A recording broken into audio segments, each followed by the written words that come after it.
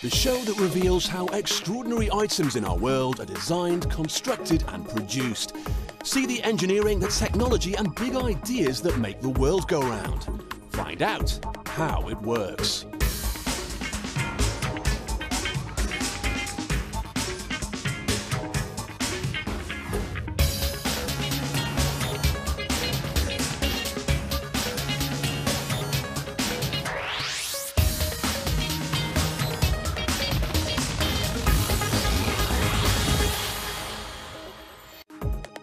Coming up in today's show, cakes and desserts just wouldn't be the same without it. We'll find out how sugar beets is turned into sugar. They spend their whole lives being walked on, but the humble doormat does a great job protecting your carpets. We'll find out how. And more miles for your money. Surely the car owner's dream. We'll learn more about the benefits of converting your car to run on liquid petrol gas.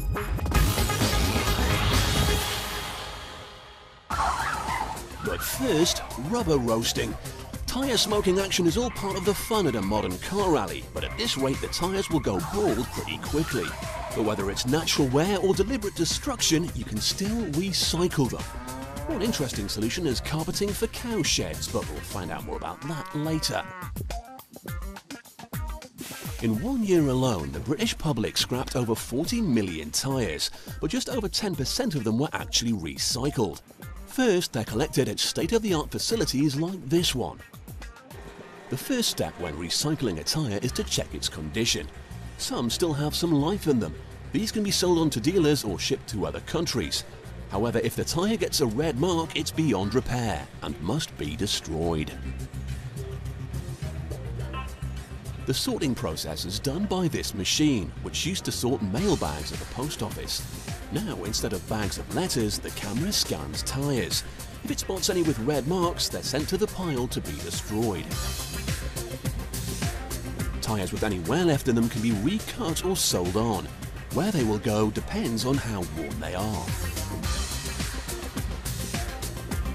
The sorting system identifies the right bin to put the tyre in and it's released to await its fate.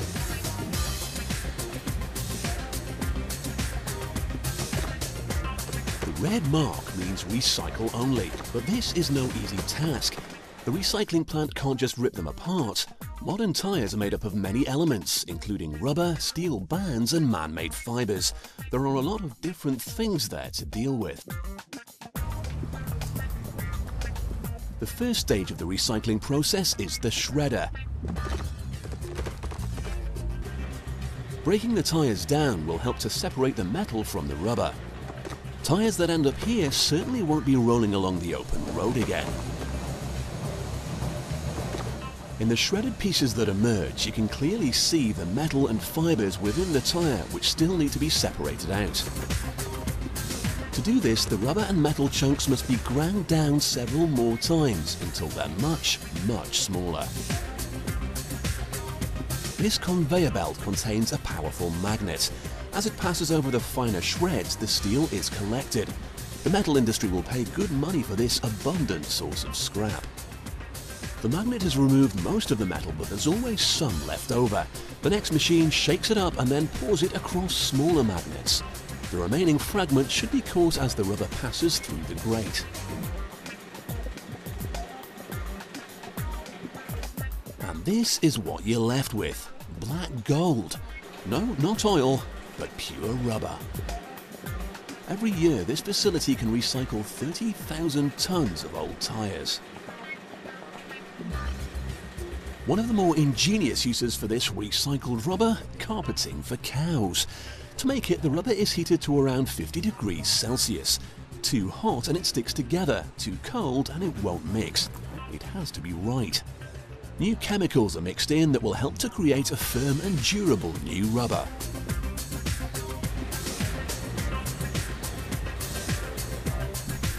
Next, silicone is sprayed over the forms. This will stop the recycled rubber sticking to the pan. It's a bit like when you grease a cake tin. The machine will now measure out 50 kilos of the fresh rubber mix into each form.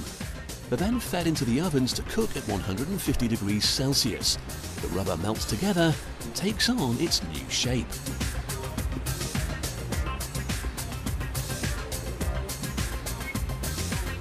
What emerges is a gigantic mat, similar to the type you might find in a school gymnasium for PE class. The workers strip off the edges to get the mats into the right shape, but what will they be used for? Well, it sounds unusual, but research shows that a comfortable environment improves milk productivity. These mats will be laid to soften the footing for dairy cattle. The mats need holes to help with drainage.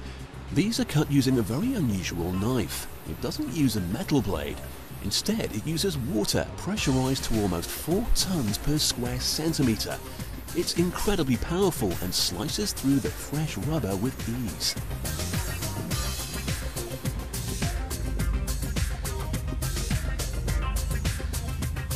The mats are now ready and just need to be installed. Like fitting carpet, the farmer lays them down before letting the cows back in.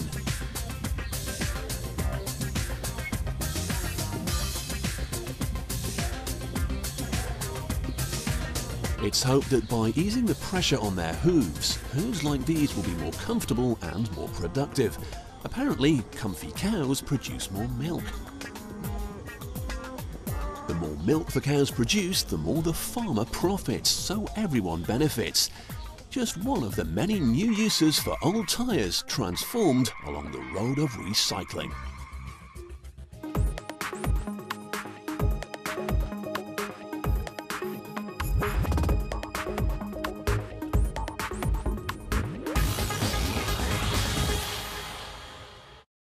White granulated sugar.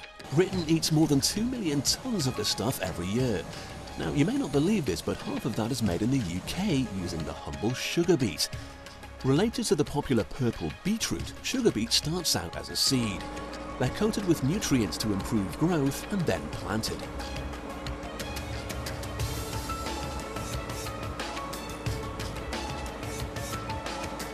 "80 days later, and here's the result. The sugar beet plants are ripening steadily in the sun. Like any other green plant, the beet grows through the process of photosynthesis. Sunlight absorbed through the leaves is converted into chemical energy that produces glucose and oxygen. When the beets are grown, massive tractors harvest the crop. They pick it and prepare it all in one go. First, the leaves are removed. They are no use to sugar production, so they're sliced off. Now the beets themselves can be dug out of the ground to be collected into the harvester.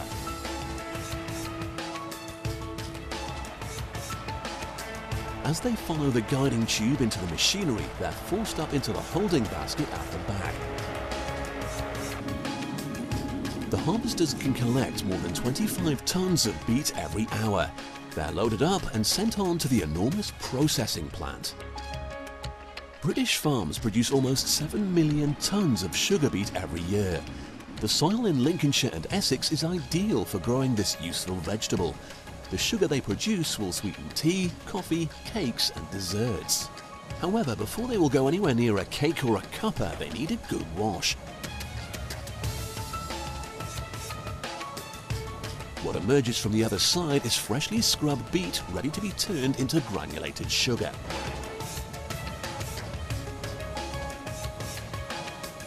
Next, the big lumpy vegetables need to be cut down into chips. They're not going to be fried, but this machine makes the pieces smaller so the natural sugars can be reached. Tons and tons of beet chips are passed into these enormous boilers, and the hot water gets to work. Cooking the chips helps release the elements from the beet into the water. These elements are what will be used to make the sugar with.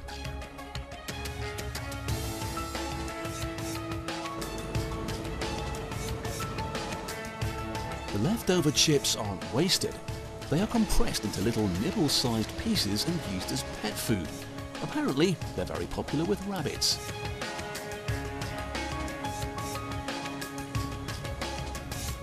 Now, to make sugar, this sweet water is what the manufacturers want, but first it needs to be cleaned. The water contains many elements which would ruin the final flavour, so lime water is added which filters out the unwanted material.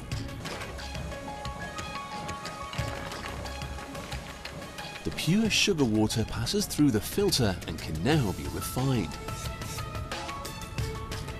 In this condition, it's not very thick and the sugar concentration is quite low. To sweeten it, the mixture is sent through 6 different boilers. As it passes through each one, more and more water is boiled off, leaving a thick, sweet syrup by the end. The sugar syrup is a dark brown colour and actually looks like frothy chocolate milk. It must now be boiled down again under very low pressure, and this final boiling process creates crystals within the liquid. This is the sugar we are all familiar with. The crystallized syrup is now spun in a centrifuge. The brown liquid passes out, leaving the white crystals behind, which can now be collected.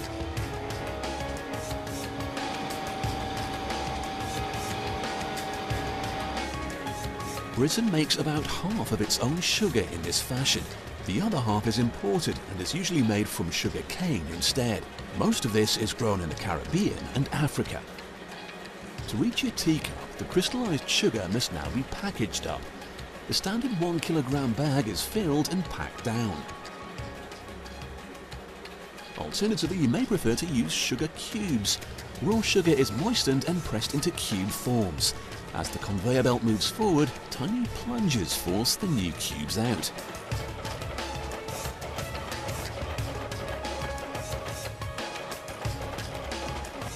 These cubes can now be collected in neat rows and placed into a box, ready to fill the sugar bowls in tea rooms all over Britain.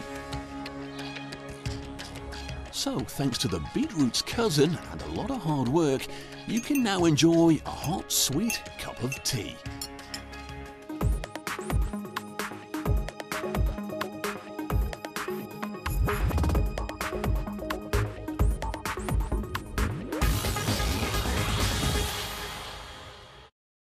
Still to come, the doormat stands guard over your home, protecting your carpets from the outside world. What has this got to do with coconuts? And adapting your car to run on LPG is one alternative to petrol. We'll show you how simple it is to do after the break.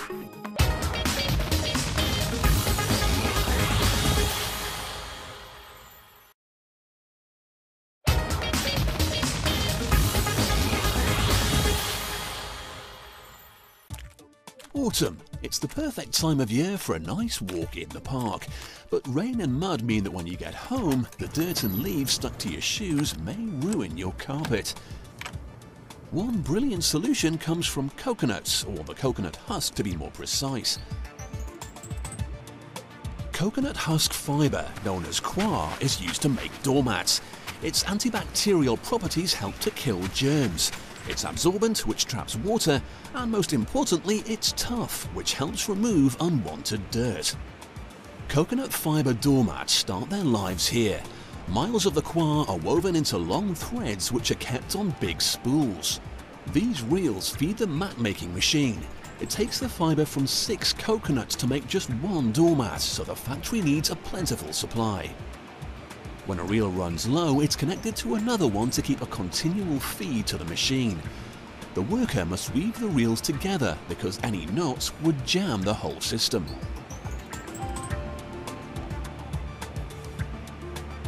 The mat machine sits like a big spider at the center of an enormous coconut thread web. 400 lines are fed simultaneously through these holes to form the basis for the doormats. Now, to make a mat using this coconut husk, the secret ingredient is glue. The fibrous threads aren't woven together, they all sit vertically on the mat. The glue is used as a foundation for the threads. First, this guillotine slices the fibres into the right lengths.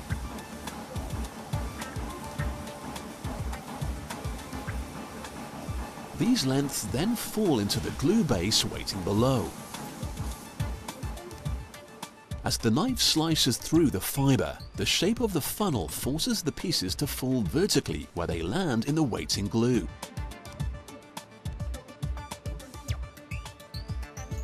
In the case of this doormat, the fibre lengths are cut to about 16 millimeters, the perfect height for cleaning a pair of trainers or muddy hiking boots. The fibres are pressed to make sure they're seated firmly, and the whole glue-fibre combination is then passed over a large heating plate. This hardens the glue and seals the bristles into place. To keep quality up, the workers take regular samples from each roll of new doormat. The first test they must undergo is the strength test. Using a tension device and a pair of pliers, the worker will analyse how much pressure is needed to wrench the bristles free from the glue base.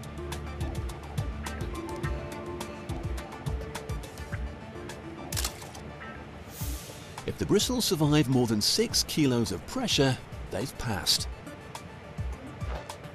The next test measures the mat's resilience. This robotic device looks like it's from a sci-fi film set, but it's not that sophisticated. Its job is to walk up and down continually. This simulates many hours of use and tests how durable the doormat is. And one of the most important qualities of the modern doormat is absorbency. To help stop mud and water coming into your home, it's important they can trap liquid effectively. No damp footprints mean the coconut fibre is doing its job well. With the quality assured, the doormats can now be cut into shape. First, the rough edges are cut off and a haircut follows.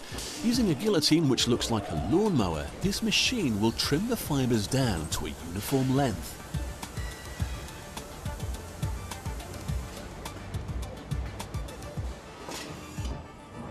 Next comes the shape. Many mats can be cut from each new roll. The workers collect them up and they're sent on to the print department. Popular designs range from a big welcome sign to the colours of your favourite football team. The logos will be applied here.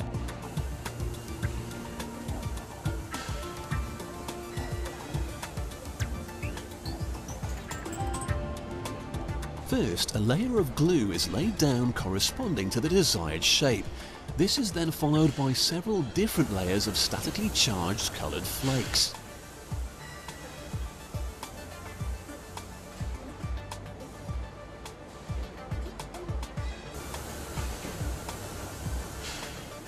The flakes stick to the glue and a picture eventually emerges. The static helps attract dirt from the user's shoes, so even the picture on the mat helps to keep your house clean. The final step is to clean the mats off. During the production process, plenty of dirt and fibres may have been caught, and no one wants to buy a dirty mat. These machines dislodge anything that may be stuck in place.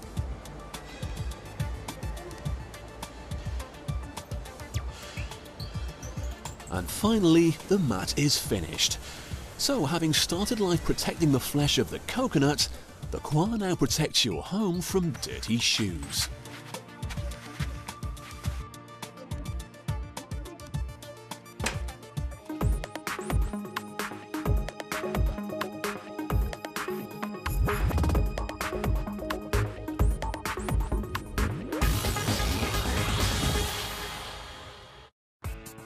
The price of petrol is rising. It's getting so bad that some petrol pump bandits drive off without paying for it. Then there's the environment to consider. So what's the alternative? Well, last year more than 15,000 UK drivers converted their cars to run on LPG. Car producers in Germany are known for their gas guzzlers, but their attitudes are changing too. Liquid petrol gas gives the driver several benefits over normal petrol. At this small German garage, the conversion process begins with the addition of a new tank. It's installed in the spare tyre well. The mechanic cuts a hole in the bodywork. This is where the fuel line will travel from the tank to the engine. He takes care to smooth off any rough edges so nothing is damaged. The new tank can now be fitted into place with its opening through the freshly cut hole.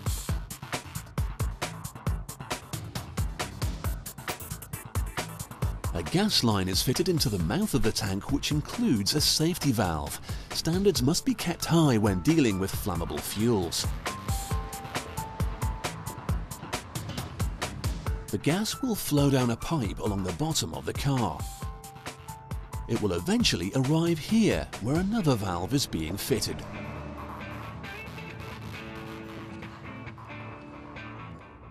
This valve connects the LPG system to the existing petrol system and must be securely attached. LPG gives you fewer miles per litre than petrol, but LPG is also around half the price, so the benefits are obvious.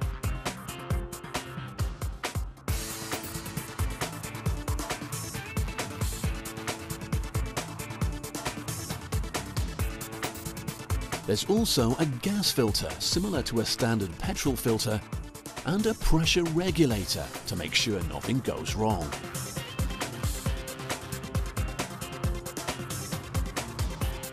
With everything in place, the mechanics can take the converted car out for a test drive.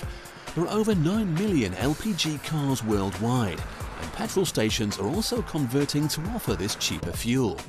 In the UK, there are over 1,300 forecourts providing this environmentally friendly alternative. The filling process is much like feeding a standard petrol tank, the only difference being the nozzle is screwed into the fuel slot, so nothing is spilt by accident. Like the car conversion, buses can also be transformed. The tanks are specially made like ordinary fuel tanks, and because LPG is a liquid, not gas, it doesn't need to be stored under high pressure. Driving around with a spare tank full of flammable gas might sound like a risky proposition, but extensive testing over the last 30 years has helped develop better storage facilities which can survive massive impacts quite safely. Even when the scientists tested these tanks in extreme conditions, they didn't prove any more dangerous than your ordinary petrol tank. Even when exposed to this test fire burning at over 1000 degrees Celsius, and as the tanks aren't highly pressurized, the risk of explosions is also lower.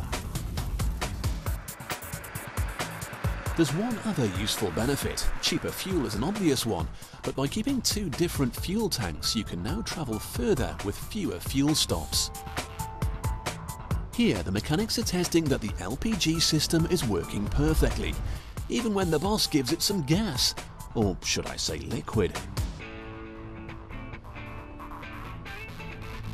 As the level drops towards empty, a flick of the switch returns the car to petrol power. So the LPG option gives the driver two tanks to choose from. They'll just have to find somewhere else to store the spare tyre.